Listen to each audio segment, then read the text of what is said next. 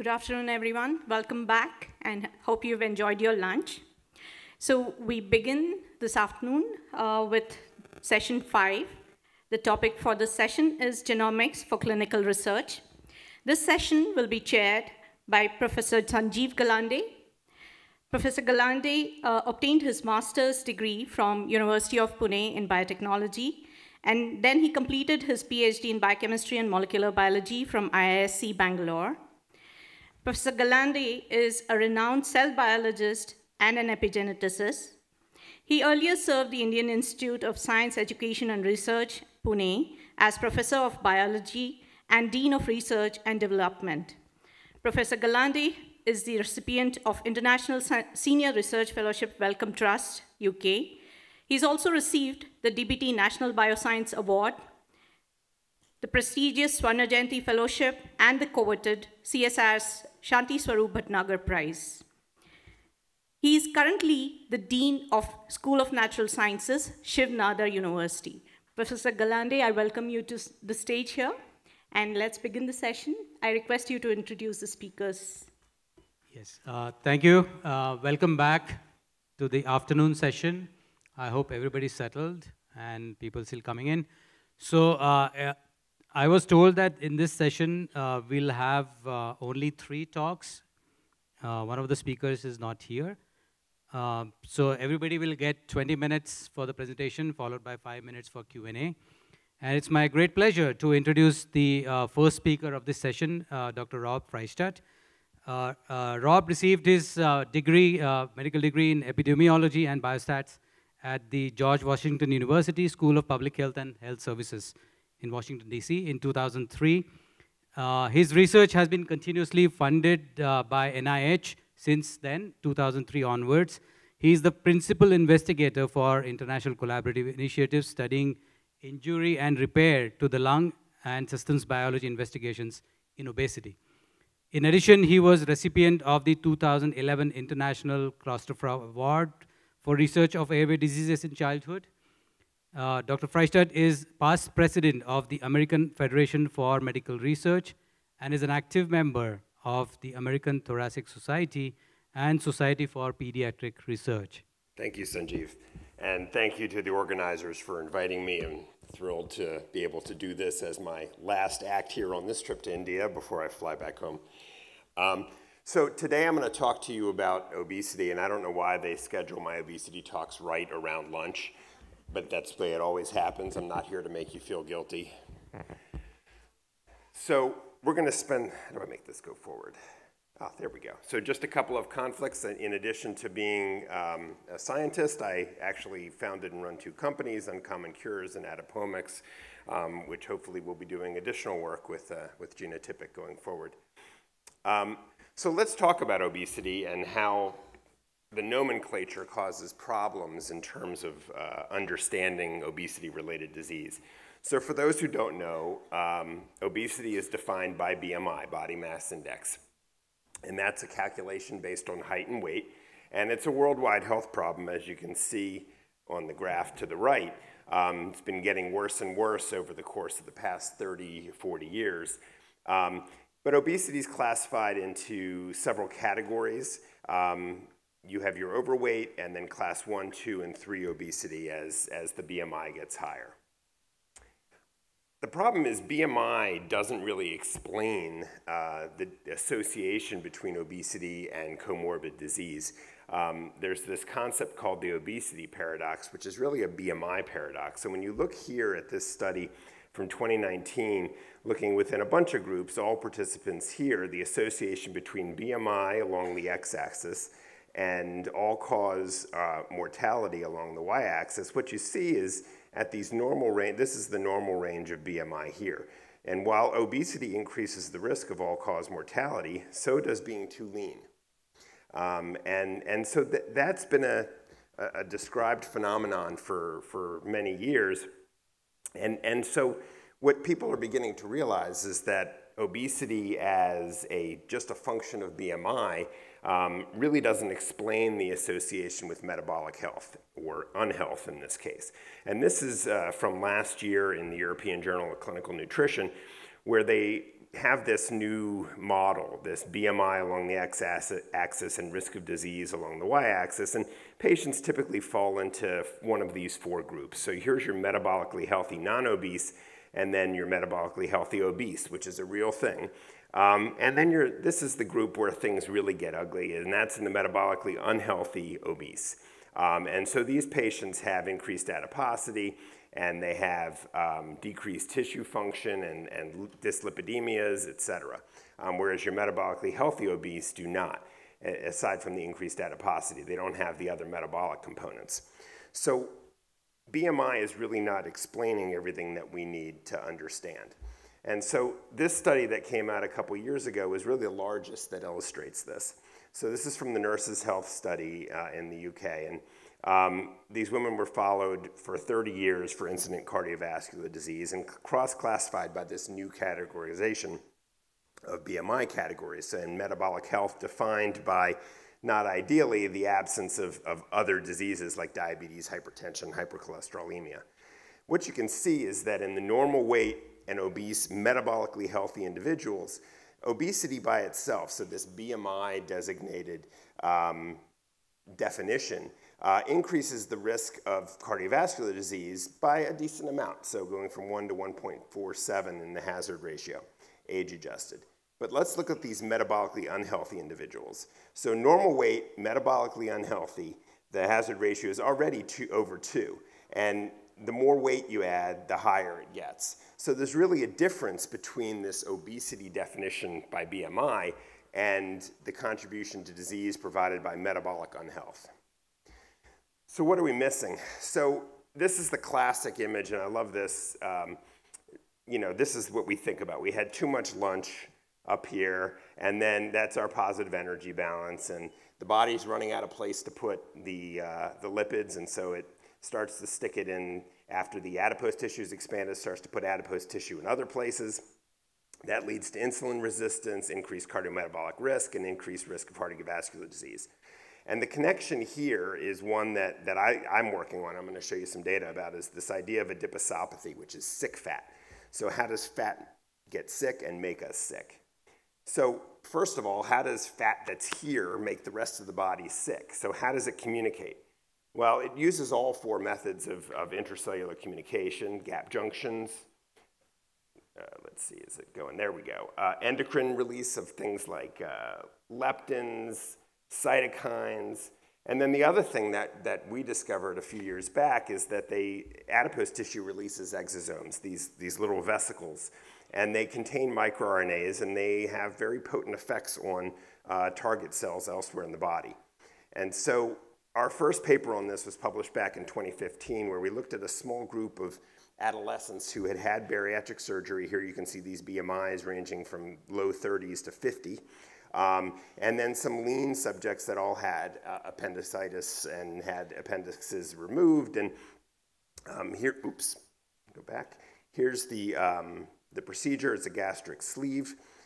So they get some resected stomach. We took out fat, isolated in culture, and isolated the exosomes from that. And what we found is that there were 55 microRNAs contained within the exosomes that were differentially expressed between our obese bariatric surgery patients and our lean patients. And those 55 microRNAs, because microRNAs are they're such signal amplifiers, they targeted almost 8,000 mRNAs, and primarily ones in the Wnt beta-catenin pathway, TGF-beta, et cetera. You can see, oops, I keep doing that. You can see one of the pathways here, the type 2 diabetes signaling, green being down, red being up, and how those obese exosomes were suppressing TGF-beta and Wnt components. On the right side there, you can see how they appear when we fluorescently label them and put them into cells. You can see how these, after just a few hours, the cell cytoplasm lights up with these membranes and the contents are being delivered. So additionally, we wanted to see what happens with extreme weight loss. And so we looked at 6 adult patients who underwent bariatric surgery and then had visceral fat biopsies 12 months later. I keep doing that. You can see the dramatic weight loss that happens after bariatric surgery. This was a Roux-en-Y procedure, and improvement in HOMA-IR, so insulin resistance. What we found was that there were 292 mature microRNAs that changed expression pre versus post. 168 of those mapped that corresponded to 7,000 mRNAs. And here are just a sampling of the pathways that were predicted to be affected and responsive to surgery. So things like IGF-1 and insulin receptor signaling were greatly improved and correlated to HOMA. And here you can see an example of the upregulation in the insulin receptor and several key mediators within that pathway. So since the time we published, there's been a lot of work and interest in this area, and this paper came out just last year, describing how adipocyte-derived exosomes can be responsible for multiple distant organ function, liver, muscle, lung, etc. So we just published this paper, it came out in December. We were very interested not just in how fat talks to other organs in the body, but what happens if there's another person there? So what happens when a woman is obese, has adiposopathy, and is pregnant? Do those exosomes cross the placenta? We know they do. And can they affect fetal development? And as a pediatrician, of course, that's something that's particularly of interest to me.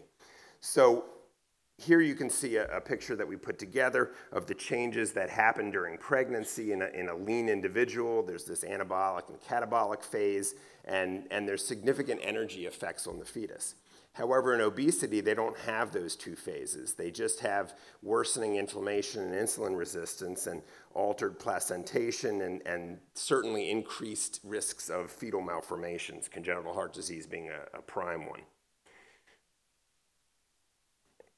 All right, so we looked in a cohort of infants and moms where we had samples. This was actually in Pune, where we had samples from the 3rd trimester and looked at adipocyte-derived exosomes in the moms as well as in the cord blood, and found a bunch of things that were associated with the adiposity of the infant and influenced by maternal adiposity as well. And here you can see some of the pathways involved are the key things like insulin signaling, TGF-beta signaling, the same things that we've been seeing in our adolescents, we see in these 3rd trimester infants and their moms. So we wanted to look even earlier because we think the effects during pregnancy are certainly driven earlier in the process. So here's some 1st trimester data from mom, and it's really striking how clean the 1st trimester data is when the fetus isn't, or the infant isn't big enough to really contribute to the overall adipocyte exosomal load. And we see a much clearer picture of insulin receptor signaling and STAT3 signaling, important adipogenesis pathways, and 2 microRNAs in particular that are known to be associated with fetal malformations and insulin resistance, 92A3P, 584-5P. These are really important signaling modulators in those diseases. So then we wanted to say, really we were interested in what's happening before the 1st trimester. So during that pre-implant or post-implantation period where we have no placental filter. And so obviously we can't do that in humans, but we created this model where we basically used human adipocyte-derived exosomes. Let me see if I can get this to advance. There we go. Human adipocyte-derived exosomes with a mouse embryo at E8.5. And so you can see what that typically looks like here. Here's one of our embryos in a roller bottle. It goes into this culture, and we can culture it for 24, 48 hours. In this case, we did it for 24 and exposed either to no adipocyte-derived exosomes or adipocyte-derived exosomes from metabolically unhealthy but not frank diabetes patients versus those with frank diabetes. And importantly, you can see the yolk sac that we dissect here as well as the embryo. They really don't have any morphologic changes, and that's to be expected over a 24-hour period. Here you can see that's the case. We are able to track that, but we don't expect that much morphologically to happen.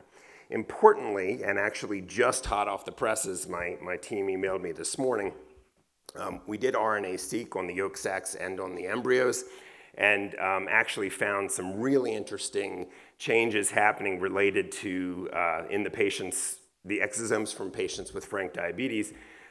We found significant alterations in cholesterol efflux as well as lipid metabolism. And those are critical pieces for early fetal development. So I'm really looking forward to getting back and seeing those data and seeing where they take us. So some final thoughts.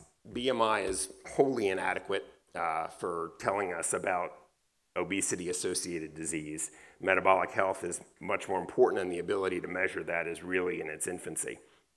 How does sick fat make people sick?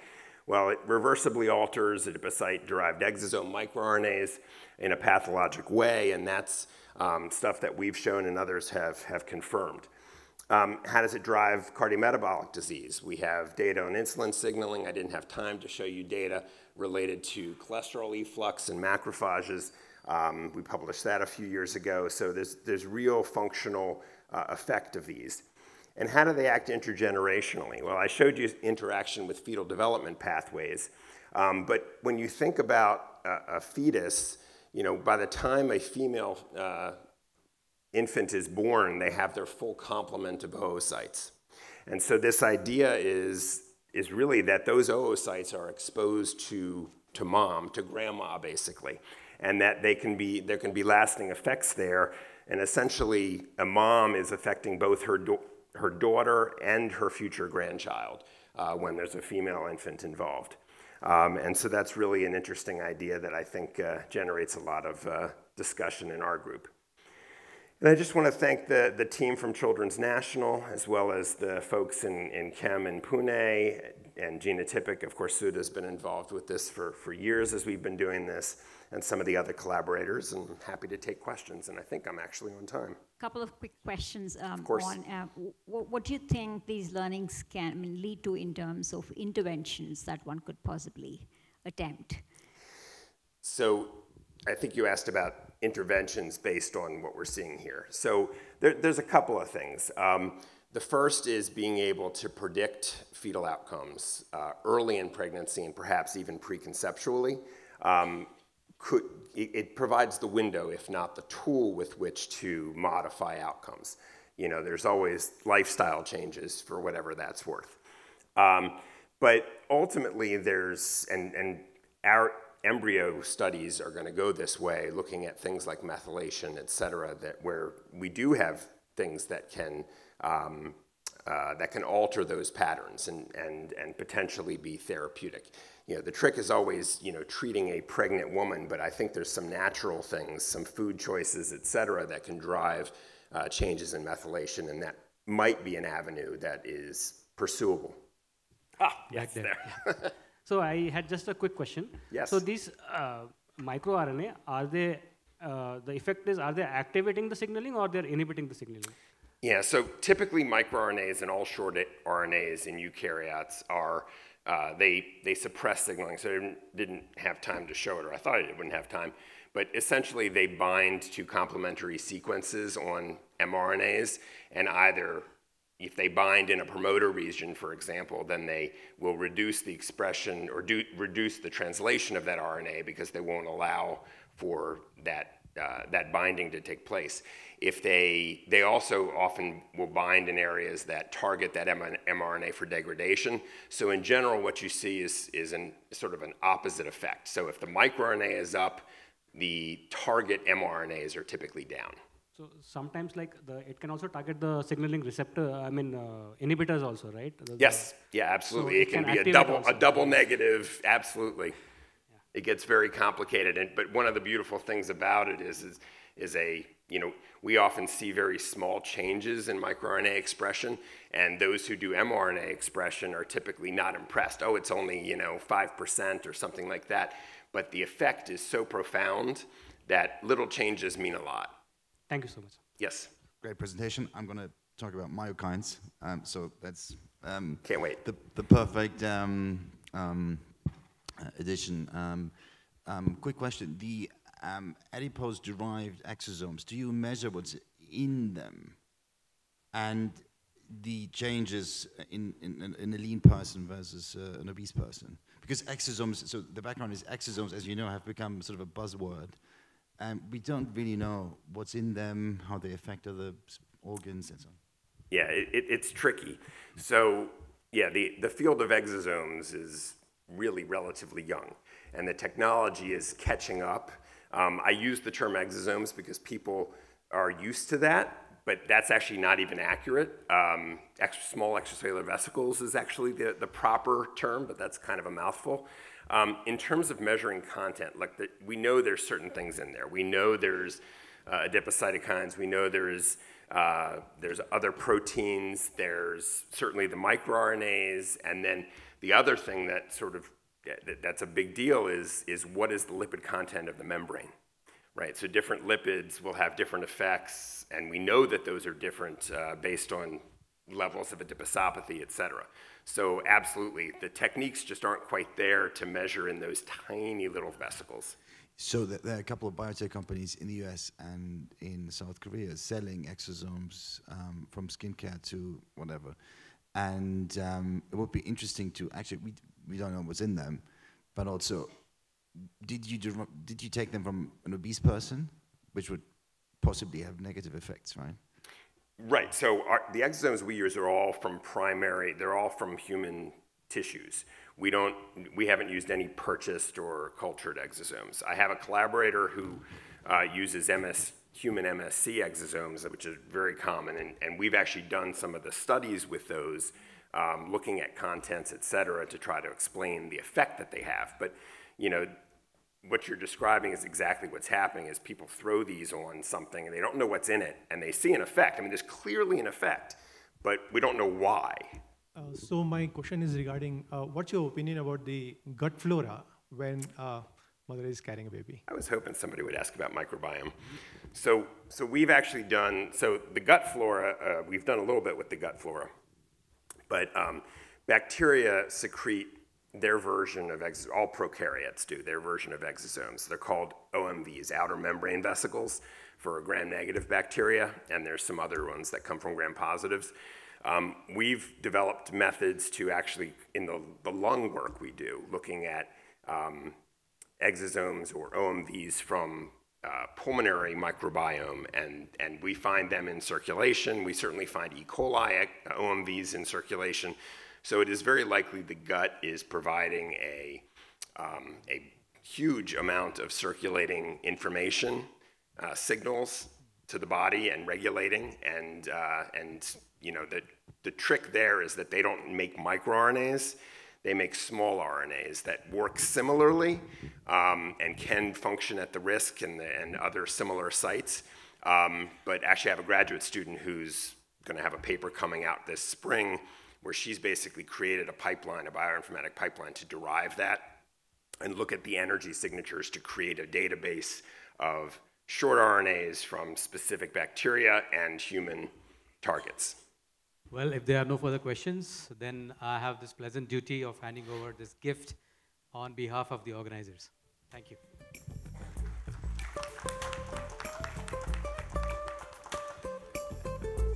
Nice and elaborate study of obesity in humans. Now we'll move on to another system. The next speaker is Dr. T.L. Shrinath.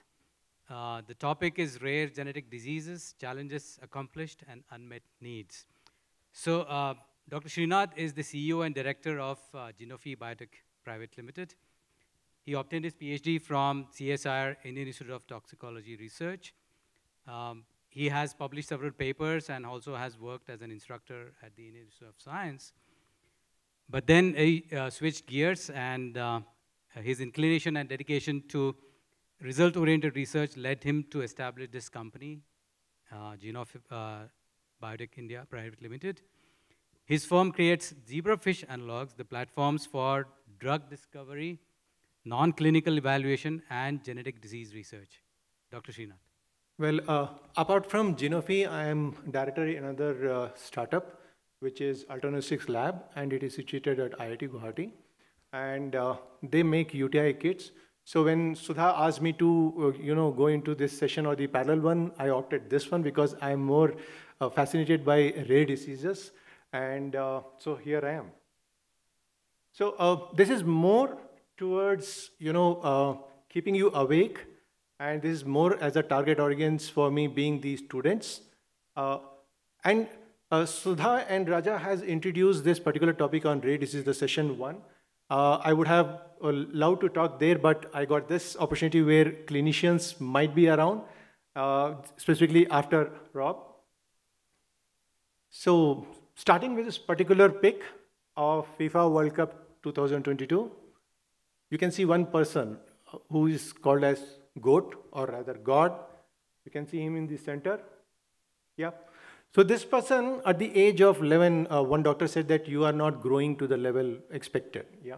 So at the time he was 5.4, and it was after 1 year of assessment, it was found he has a deficiency of growth hormone being there.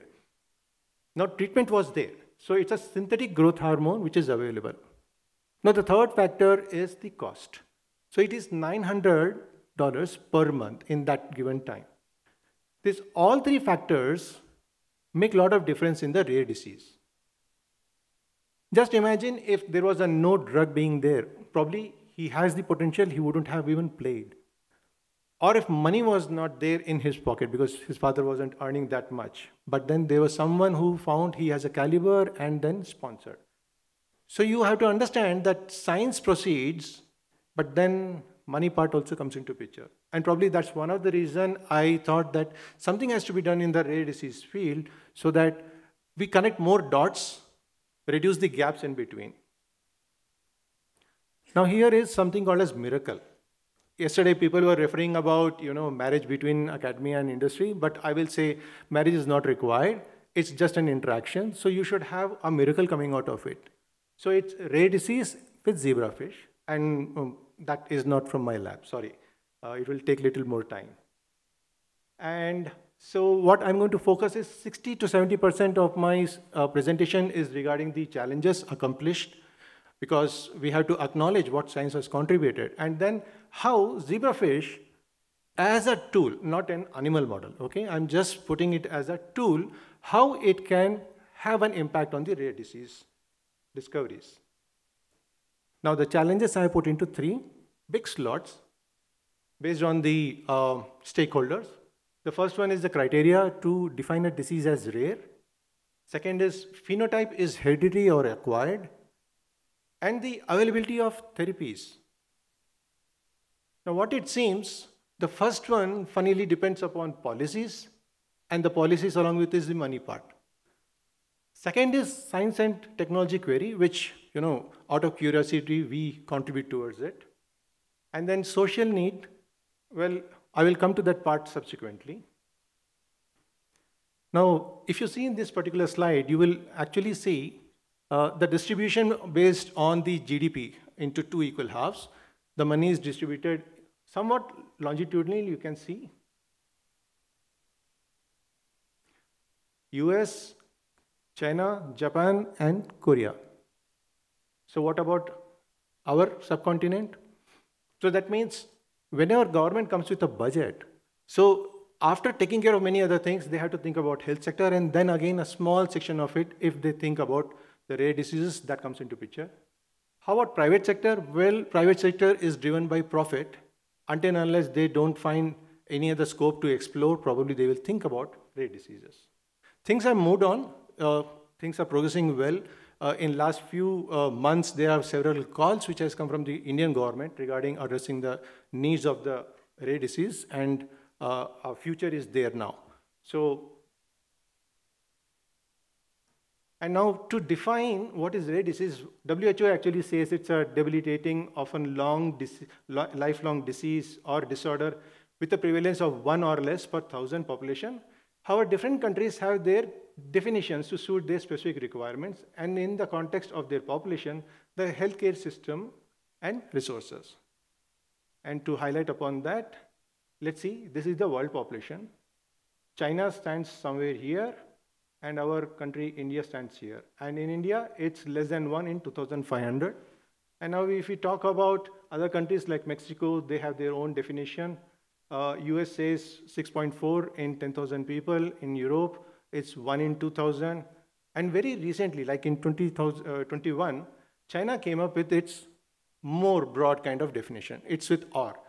It's like an incidence which is 1 in 10,000 or prevalence of 1 in 10,000 or affected population 1,450,000. Now, this is a policy making, and the money part comes from the funds through which the science and technology progresses further. Now, if I take 2-3 steps of history and bring to you the point addressing the rare disease along with it. So this is a hand-drawn image of Linus Pauling and his team. So you can clearly see RBC being there, and this need not to tell, it is a sickle cell anemia.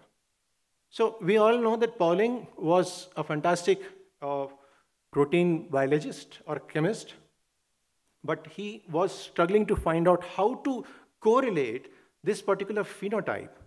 And then the tool which he used to address after doing NMR and other methods was electrophoresis.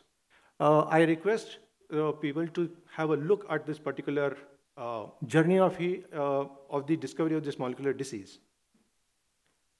Moving forward, in 1983, this particular publication which addressed about the Huntington's disease, and you have to know that by the time there were known tools which were protein antigen markers or enzymatic markers, and they were not able to nail down how to have an assessment for Huntington's disease. And that time led to the adaptation of a new tool that was restriction fragment length polymorphisms. So if someone understands what is rare disease, what is mutation, either it's an insertion of a sequence or a deletion of a sequence, that can be found out through this method, or else if it's a gain or loss of a restriction sites. But it still didn't address the any point mutations which are there, which can lead to a loss of function or gain of function. Now, if we go by terms of phenotypes, so here it's a normal person. Once in a while, a bleeding will be there in nose. Probably everyone had it in our childhood. Can it be really called as a phenotype for a particular disease? Now, a normal person, normally looking person, if you assess their blood, probably they have not undergone a stress and an assessment is made, you can actually see some phenotype being there. And there are some phenotypes which are visible. Like in this case, it's for the facial phenotypes. And a new understanding is there that there are so many de novo mutations being there. So earlier, people used to think that only the mother is the carrier or the father is the carrier passing over. But there are instances, if not 50%, at least 40% of instances are that they are de novo mutations. So that's a big contribution to the genomics era. Now, as in the previous session, it was mentioned, yes, the true human sequence from end to end, going through the centromere is now known, except for Y chromosome, I don't know why. But yeah, the future, it will be all completed off, and then, you can have both understanding from the coding region and as well as within non-coding region. Now, this is like taking back to the school chart, one of the image which comes into your molecular biology. I like teaching this particular section. I think if you allow me, I can spend some 3 hours on this itself.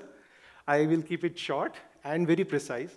So I'm taking a situation where there's a mutation, it's a dominant, and that two de novo. So that means somewhere here, it's present, either it's maternal or paternal gene, chromosome, and then since it goes to the RNA, and this we are talking about a translation part being there, so mRNA, then a protein comes there, and its function gets affected. And remember now, I'm going to add more complexities here. Now what cells we are talking about, whether it's a germline cell or it's a somatic cell. And in that region, whether it's a gain of function or a loss of function. So let me add one more complexity here. Whether the mutation now is in a coding region or a non-coding region. So the outcome is that it might have an effect on the protein concentration itself. So this is a big snapshot of anything what you want to do in terms of clinical research or try to understand what's happening inside a cell. And it's fair enough to say life is all about interactions, and we know that any given change is leading to have a stronger interaction or a weaker interaction. And cell our cells go into that kind of mode, which you can see here. So what is the outcome?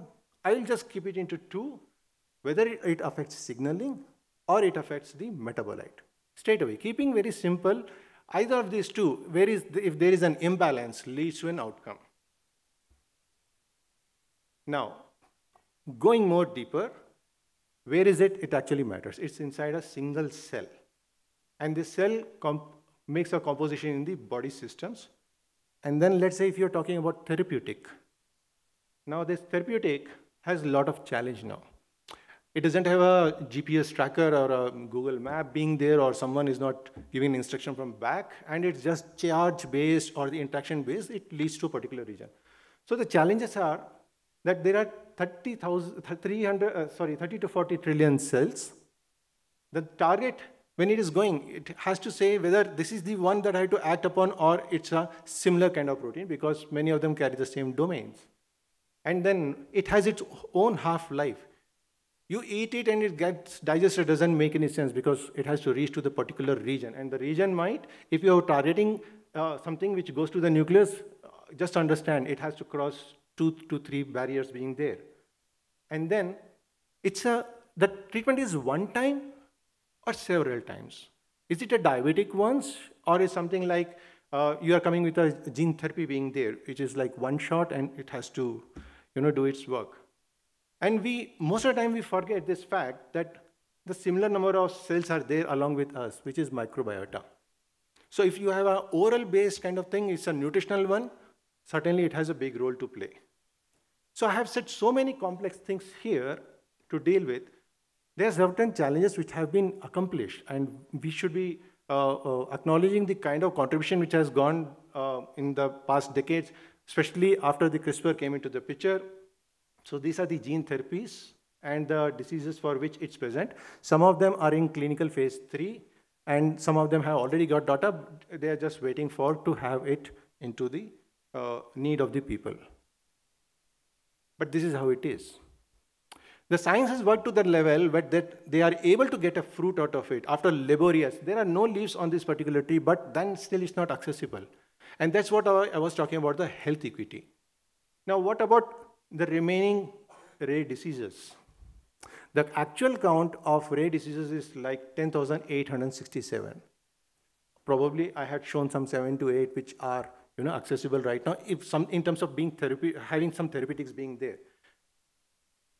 Now, if you talk to a person or the family who has a child with it, they actually will say, I don't care, my child is 1 in 2,500 or 1 in million. The child is child. What's the solution for it? So there are certain treatments available, as you can see in this list. Oops. Yeah. So close to 500 treatments are available. So the treatment means either it is a drug being there, or it's a surgery available for them, or it's a nutritional one. So this has to expand. And that's where I think young generation like you has to focus right now, because if you think about it now, probably another 5 years to 10 years, something can be done at this level. Now,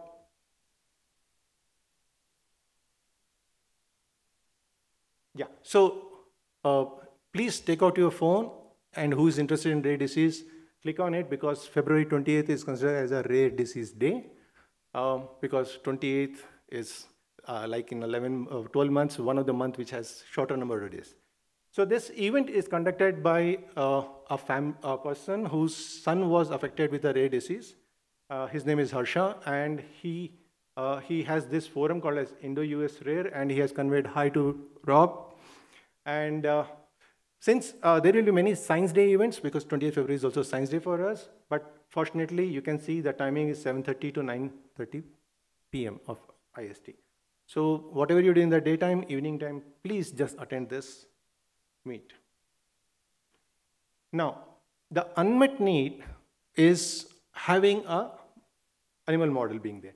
So if you clearly see, there are so many diseases, okay, which are unknown. The basket is filling up as and when people are coming with new variants being there. It's like finding a needle in a haystack is turning into like needle in an ocean now. So you have to get rid of many of the unwanted data, and then you have some diseases which are actually diagnosable or poorly defined. how we are going to work on something. So sometimes you have to have a model for it. Now, when the model part comes, you actually focus on this 3 sections, that is basic research or early discovery of preclinical. This is where my company comes into picture. And once something is there, then it goes into the human trial. And we have to understand very clearly the amount of effort goes in this, utilization of money, time, that finally adds up into the clinical trial value also. So sometimes if someone claims that, this is the cost of the product in the market, many times it's because of the money which has got into the research part. So here is the test cost matrix. You can, it's not to the scale, but just to say that zebrafish as a vertebrate model fits very well in the system, and zebrafish is not going to replace the rodents requirement. Even if FDA says that we have to reduce down the usage of animals or not required, still, somewhere you have to start with. And fish is a good model. And it has 70% of genes, protein coding genes, which is there, and 84% of disease-related ones are also conserved in there. So if you look at comparison, or how much of human genome is a fish one is 70, and with the rodents, if you see, it is 83. So we are good amount of fish being there, even if you are vegetarian by nature. And then predictively wise toxicity, there is a good amount of correlation being there. And let me have the last 3 minutes telling you a happy story. How a zebrafish made a change in one person's life. So this is a 2019 paper where a person who had a lymphatic anomaly was not responding to the regular drugs given to them. So what the doctors did, they got in touch with the scientists, and they said, after getting it sequenced, they found that there is a mutation, and that is present even, the wild type, the sequence is present even in zebrafish. So they went ahead with creating a transgenic for it, and then they saw, because it's a gain of mutation, so you can clearly see the amount of vessels are there, they are dilated a lot. And with this, they were able to screen some drugs, and they came across they found some of the MEK inhibitors are able to do their job by reducing the expression being there. So then, this is one chart which clinicians will like to see, particularly for rare diseases, where you can clearly see that at the start of the 13th year, the boy was given this treatment after the required approval. And this is a dramatic change. In 6 months, this is the change what has gone into the boy. Now he's normal. And if you can see the X-ray here, and you can clearly appreciate the amount of the lymphatic drains which were there in abdomen has gone down. And this is the list of some of the selected therapies which have come through zebrafish. And I have updated it. The ones which are in the parentheses, some of them are like they were paused during the COVID time, and probably they are back into trials now. So my company, we are trying to address these kind of requirements using non-regular animal models.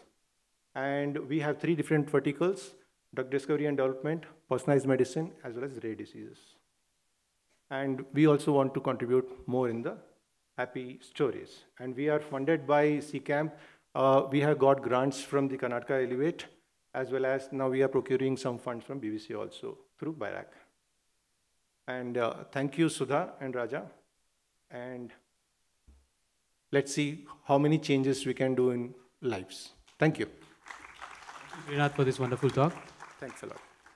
Shrinath, one quick practical question is, how expensive is it at an individual patient level to do these kind of validations, and what do you think is the time frame?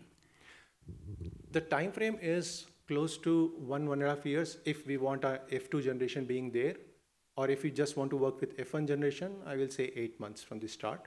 That is one. Cost-wise, even if we try to keep at no profit, using the CRISPR methods and others, close to 3 to 3.5 lakhs is required, because creating model itself is not sufficient. Subsequently, we have to look for what are the biomarkers that we have to look for, and after having a biomarker being there, then we have to do a screening for them. So The screening part can be like on a shared basis, or it can be look for some other funding sources, but at least to create a model and then to have some markers to chase will take at least 3.5 to 5 lakhs. Thank you. Welcome. If you take the universe of rare diseases, all the rare diseases, what percentage of the population will have one or the other rare disease? Because there's so many of them. As I mentioned that, every year 300 new registrations are being done. But this number, what I showed, it's from the RareX organization. They come up with this fantastic report in 2022. And in last 1 year, the number hasn't changed, like 10,867. So mostly the phenotypes, what are there, the clinicians actually put them into one basket.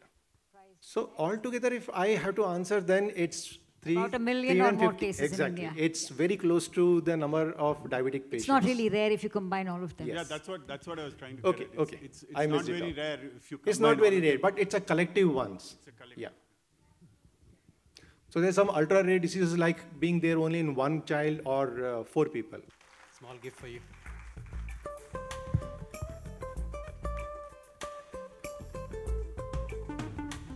Okay, let's move on to the final talk of the day, for the session. This will be given by Dr. Harsh Sheth.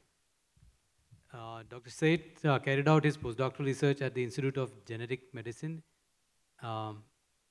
as a part of Professor Sir John Byrne and Professor Doris Weltman's research group.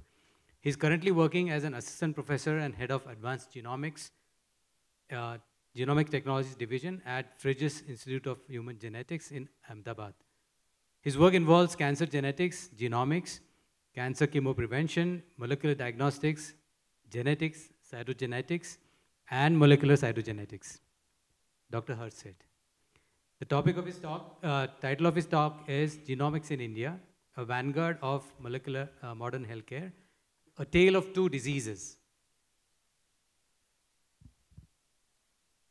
Thank you, Professor, for the kind introduction. And thank you to the organizers for inviting me here and giving the opportunity to present some of the work that my group has been doing for the past 4 years. Now, I'm going to stick my neck out, and I'm going to say that genetics is one particular arena in healthcare whereby even if there is a mutation, you can try and prevent the disease from coming in the first place. And even if a disease is running in the family, you can still prevent the disease from going on to the next generation. And we need to take benefit of that. But the biggest challenge actually comes when it comes to diagnosis, because this is where you would see a lot of bottlenecks coming through, especially in terms of cost. And this is where my group really kicks in. And throughout the journey from 2015 till now, I've been involved in a whole host of things, such as understanding the pharmacogenetics of warfarin in Indian population, developing rapid molecular diagnostics with a company called Quantum DX, which is now more than a startup. It has got more than 100 people in the UK. Understanding the role of de novo mutations in identifying genes in male infertility, studying colorectal cancer, and hereditary cancers, lysosomal storage disorders, autism spectrum disorders, and much, much more. But today, out of all of these collections, I'm going to talk about 2 diseases. One is hereditary colorectal cancer, or Lynch syndrome, and the second one being lysosomal storage disorder. And the whole premise of my talk lies in these 2 lines, which were said by Thomas Adams in 1618. He is a better physician that keeps diseases off us than he that cures them being on us. Prevention is so much better than healing because it saves the labor of being sick. And this is exactly what genetics should be about. So now that we have had our lunch and the food has been passing through our GI tract and it's just about to reach our gut, it's a good time to start talking about gut in the first place. Now on the left-hand side, you would see that that's how your healthy colon would look like, nice, smooth lines. But as you go along, you start having little bulbs, which are called as adenoma, and later on, they develop into big mushroom-type structures known as carcinoma, and if they remain unchecked, then they metastasize. Now, generally, when you see these patients coming through the clinic, then 5 out of every 6 patients would go along the upper pathway, which is known as familial adenomatous polyposis. Essentially here, your chromosomes get jumbled up quite a bit, and you have to give treatment accordingly. But about 1 in 6 patients that would walk through the clinic, they would take the bottom route, where you have mismatch repair deficiency. This is where you have little spelling errors in your DNA occurring all over the place. And if they remain unchecked, they can become cancerous. And in these patients is where you find Lynch syndrome. Now, Lynch syndrome is not something new. Previously, it was known as hereditary non-polyposis colorectal cancer. Quite a mouthful of a word, but now it is known as Lynch syndrome after the guy Henry Lynch who really made it popular. And it's an autosomal dominant disorder, which is primarily caused due to mutations in one of the 5 mismatch repair genes, MSH2, MSH6, MLH1, PMS2, and now there is EpCAM as well. And these patients have lifetime risk of colorectal cancer, endometrial cancer, upper GI, and genitourinary cancers. In some cases, their lifetime risk can be as high as 80%. Now, WHO actually estimates that the incidence in the population is about 1 in 125. But that seems slightly high because it takes into account these low penetrant PMS2 and EpCAM gene carriers. But even if you remove them, the incidence still remains 1 in 300. That's twice as high as Down syndrome. So clearly, it's very, very common. And like I said, these patients have a significant lifetime risk of having cancer, especially if you're an MLH1 gene carrier. Your lifetime risk can be as high as 80%. And these are the patients you really want to pick up early on, because in these patients, you can start to think about cancer prevention. Now, generally, these patients, they come into the clinic once they've had cancer. And the usual pathway is you would do MSI testing by PCR or immunohistochemistry. If they are microsatellite stable, it's most likely a sporadic tumor. But if it's MSI high, you would do BRAF V600D testing. If you have the mutation, then again, they're more likely to be sporadic. But if you don't have the mutation, you are more likely to be Lynch syndrome carrier, and then you go for germline testing. So quite a complicated pathway to go through. And we hear a lot about the word MSI or microsatellites. And this is exactly what they look like. There are a bunch of letters that keep on repeating themselves multiple times. If one letter is repeating again and again, it's called mononucleotide. If 2 letters are repeating, they're called dinucleotides. Now, imagine if you were to count these letters, a lot of you would make an error. Similarly, our body also makes, our polymerase also makes errors sometimes in counting how many Ds or C and As there are. And the way it corrects them is using mismatch repair system. It's a collection of proteins that come together, and they're kind of like spell checkers or autocorrect mechanism you have on your phone. If you make a spelling mistake, they'll tell you, you made an error, please correct it. It's exactly the same system out here. Okay? And if this mechanism breaks down, then you start having incorporation of an extra T or reduction of the letter T, and this is known as microsatellite instability testing. And this breakdown occurs in Lynch syndrome patients. And in these patients, immunotherapy works very well. I'll just give you an example in a moment. Now, currently, there are 2 methods that are used clinically for detecting these patients. One is immunohistochemistry. The other one is PCR-based fragment length analysis.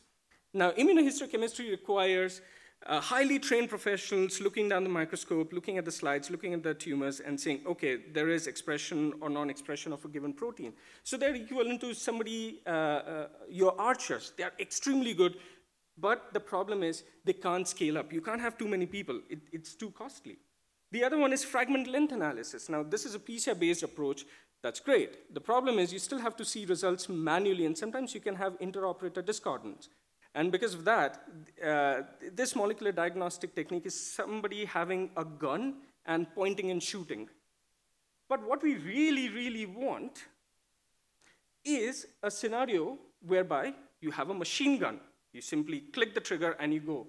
And one of the ways you can do that is by scaling up using sequencing-based approaches, through which you can not only reduce the cost, you can improve the throughput and make it automatable. And that's exactly what my group has been trying to do. And to do this, we went back to a technique that was invented way back in 1994. At that time, it was called Patalog probes. Nowadays, it's known as single molecule molecular inversion probes, or SMIPs for short. The idea is pretty simple. These probes, they attach on either side of the region of interest, and each of these probes have a little tag or a molecular barcode. So every time it attaches to a DNA, it gives it a code. So you can actually measure how many unique molecules did you actually capture during this event. Now, the upfront cost of developing these probes are pretty high, But once you have manufactured this probe, you can use it for on more than 10 lakh samples. So actually, your per sample cost is ridiculously low, around 10 paisa, to be more precise. Now, apart from that, there was one more thing we wanted to do. Generally, all of the MSI assays that are currently used, they use very long mononucleotide repeats. Now, these are not sequenceable. So we started hunting for short mononucleotide repeats, which were sequenceable, somewhere around 7 to 12 base pair long, and they were within the Illumina's error rate, machine error rates. And they were right next to an informative SNP. And here's an example of that. These are 3 markers out here. The top row is matched normal, the bottom row is the tumor, and you can see that there are 1 letter or 2 letter deletions that are occurring in MSI high tumors compared to matched normal. And at the same time, there was one more technique, there was one more reason why we added SNPs. When you do PCR, sometimes, like I said, polymerase can make an error, but it should make error equally on both alleles. But if you have microsatellite instability, a genuine one, it will only occur on one allele, and this is known as allelic bias. And that's exactly what we started seeing, that in patients who have got microsatellite, a genuine microsatellite instability, you would see this instability occurring on one allele preferentially over the other. So now we had a way to even reduce the noise in our data set. And using that, we identified 24 markers, and we had built-in redundancy. So even if out of 24, 6 markers worked, that's great.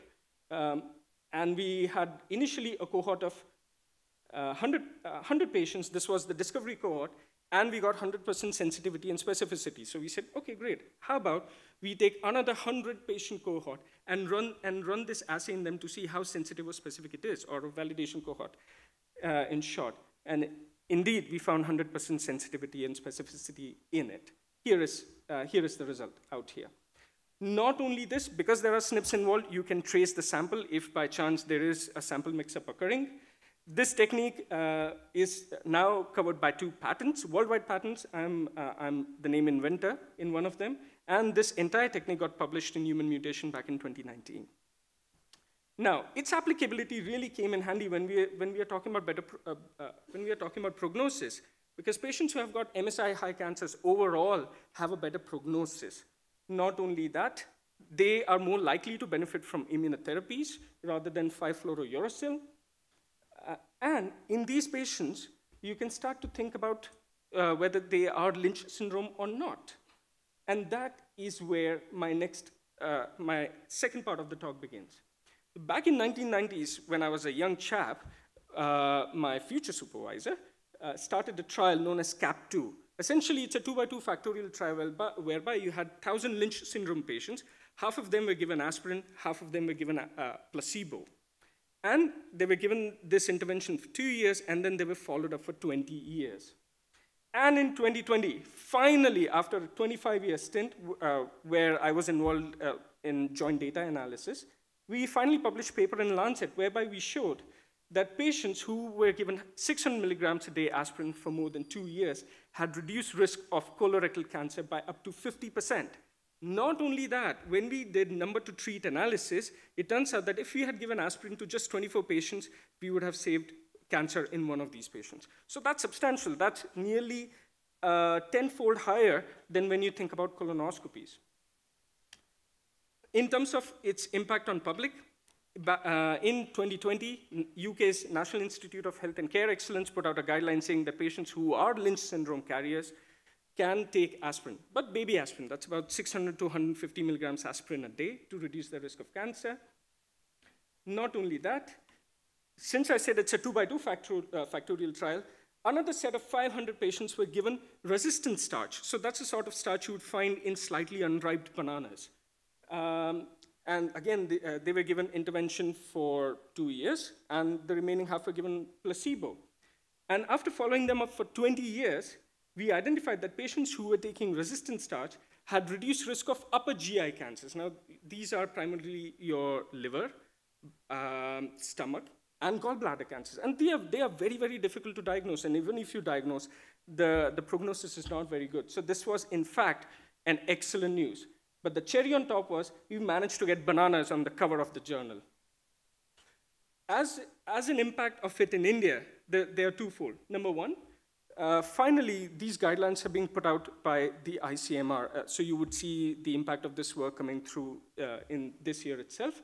And not only that, for the first time, my group is involved in participating in the prospective Lynch syndrome database. So essentially, these patients are annually followed up, and we collect their information prospectively so that we can better measure the outcomes of an intervention or how well they are doing after the cancer diagnosis. And this database, by the way, is open to all. Anybody can use it. So now, moving on to the final part of my talk, and for this one, I'm going to talk about a rare disease known as lysosomal storage disorder. These are a group of 70 disorders in total, and with a combined incidence of 1 in 5,000. But if you look at them individually, they're quite rare. And mostly they follow autosomal recessive mode of inheritance or X-linked inheritance. But in India, what you would find is that about 20 out of these 70 disorders are very, very common. So that's exactly what we wanted to focus on. Now, generally, your traditional diagnostic pathway looks at clinical recording. You would then think of some sort of biochemical screening, and if that comes out to be positive, then you would do enzymatic confirmation, and if that comes out to be positive, then you would do genetic testing. But the problem with this disorder is that the phenotypes can be quite overlapping. So sometimes you kind of get encapsulated in this circle. You keep on having this iterative diagnostic pathway. And because of that, the diagnostic odyssey for some of these patients can go as long as 5 years. The cost can start to rack up. And because of that, the diagnostic yield is just as low as 5%. That's absolutely abhorrent. Considering that in India, it is estimated that there are 240,000 such children with these disorders, but only 12,000 are known to medical services. So there is clearly a need for a low-cost and easy-to-use tool. And obviously, one would think, why don't you just do whole exome sequencing or just have a large panel? The problem is, just because you have a large panel doesn't mean you get a substantially high diagnostic yield. The diagnostic yield, even with 800 gene panel, still is stuck at 60%. That's not good enough. We need something better. So for this part, we again focused on using SMIP technology, because if it's good at detecting somatic mutations, surely it would be excellent at detecting germline variants. But we wanted to use it in such a way that it would fit on Illumina MySeq, which is the most abundantly available sequencing platform throughout India. And we focused on 23 common lysosomal storage disorder. And this technique was developed jointly with Dr. Harsh Sheth and my PhD student Adira Nair, together with Dr. Madhvi and Professor C.G. Joshi at Gujarat Biotechnology Research Center. And we started following the ACMG guidelines of how you should design the panel, how you should validate it, how you should optimize it. And at the same time, we ensure that it should fit on Illumina MySeq flow cell. Whether it's the smallest or the largest, it should just fit on it. And at the same time, it should be able to detect not just single nucleotide variants, but copy number variants as well, because they tend to get missed quite a bit. And it follows a simple, garden variety pathway. You would do library prep, you would pool all the samples together, you would do sequencing, do computational analysis, and do reporting. But the idea was to try and squish it as closely as possible so that you can also reduce cost and time to diagnosis. To begin with, we started with 49 patients for whom we had a molecular genetic diagnosis, and we simply wanted to validate whether our assay is able to reproduce that or not. And it did. In one case where it didn't, the reason was that the assay didn't cover that particular segment of the gene because of low complexity structure. But nonetheless, it did something wonderful. It was able to identify not only multi-exonic CNV, so you can see out here it's a heterozygous deletion in this gene, multi-exonic deletion, but it was also able to detect single exon CNV, which are extremely difficult to diagnose. So once we were convinced that yes, it's as good as it says on the tin, we then prospectively tested it out in 175 patients, whereby we were either clinically suspecting that, whereby we were suspecting that they have LSD, or we had a biochemical result that said that they are having a lysosomal storage disorder. And in these cohort, our diagnostic yield was a whopping 80%.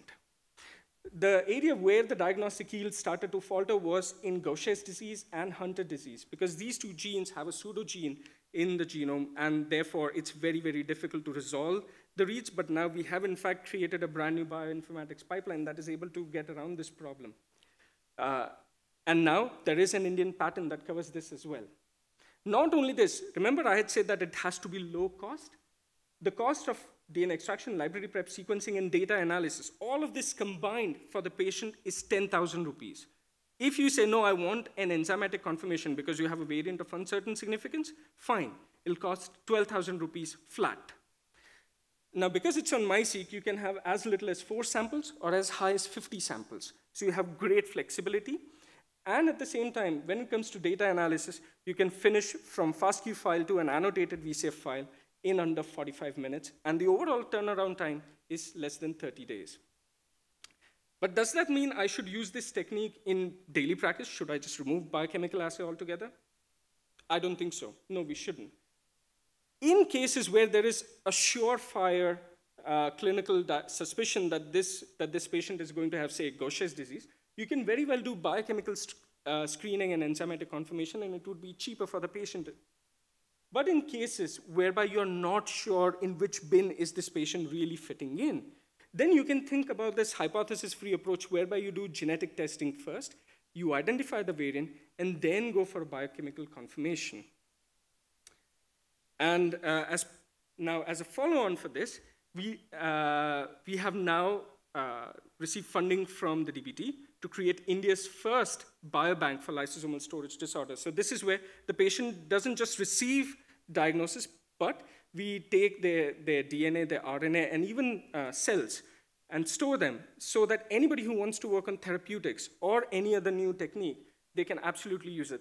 This biobank will be available from 2024. Not only that, we partnered up very recently with Sanofi Genzyme. So that's one of the makers of enzyme replacement therapy. And we are now offering these molecular diagnostic tests free of cost to the patient. The only thing you have to do is fill out a consent form and send the blood sample to us, and we'll do biochemical as well as genetic testing free of cost for at least these 5 lysosomal storage disorder. And this is, by the way, available in clinical practice right now. So, in summary, MSI together with BRAF mutation testing in colorectal cancer biopsy can detect Lynch syndrome patients. If you do identify them, you can either give them aspirin or you can go bananas, whichever route you would like to go. In terms of guidelines, both in the US as well as in the UK, the guidelines now recommend people taking aspirin if they are diagnosed to be Lynch syndrome carriers in order to reduce their risk of cancer. In terms of optimal dose, remember the trial did it at 600 milligrams a day. The guidelines recommend 100 milligrams a day. But right now, there is indeed a trial going on called CAP3, whose data will be released in about 2025. So we should see which dose would really be helpful in these patients. In terms of optimal duration, we can say with some degree of surety that at least 2 years use of aspirin would be better. But there are some telltale signs that longer the use of aspirin, the better the outcome tends to be. In terms of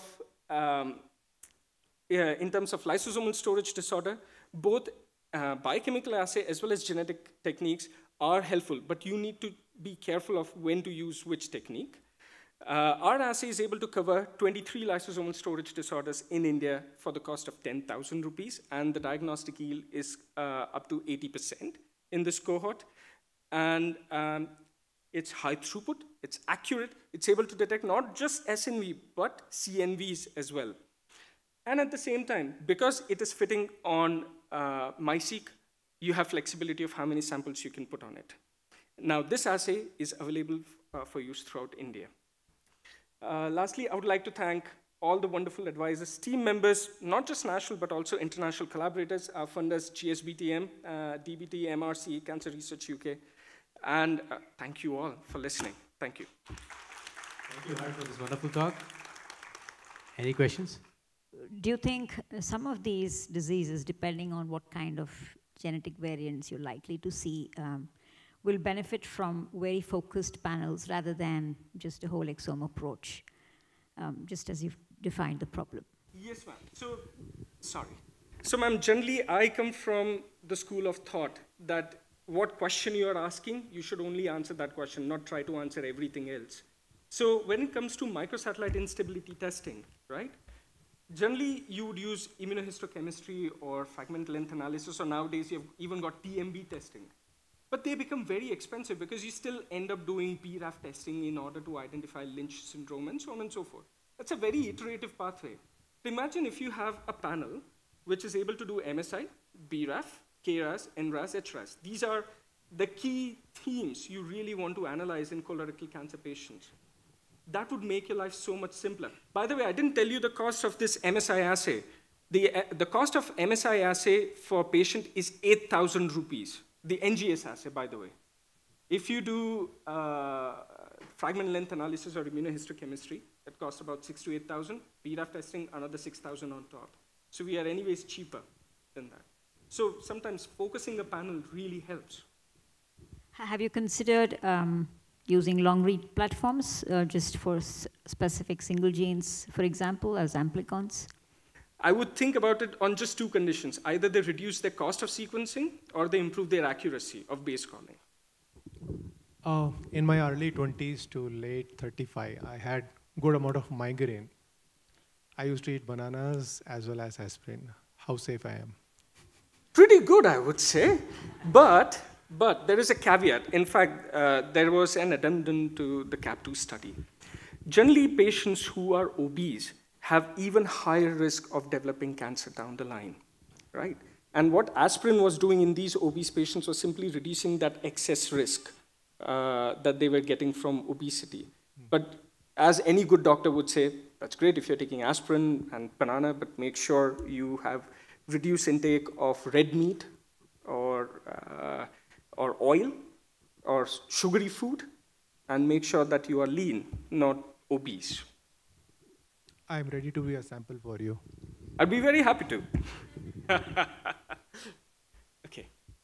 So I was just wondering if you said it's all ready to go to the clinic and seems to be properly optimized. Are there any takers for this? Is it being implemented in any of the clinics? So as far as the MSI testing goes, because it was partly funded by the Cancer Research UK, it is now being taken up by their accelerator program. In fact, it is now being utilized in the Newcastle University Hospital Trust. That's northeast part of England, where it has now replaced a traditional MSI testing platform. As far as India goes, MSI testing is slightly challenging by NGS because of the quality of the DNA you get.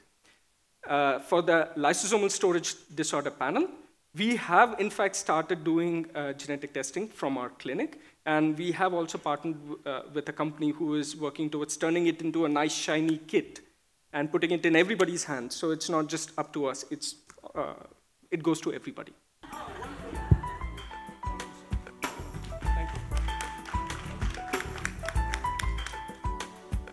So I'm sure all of you agree that this has been quite an enlightening session on use of genomics in clinical research.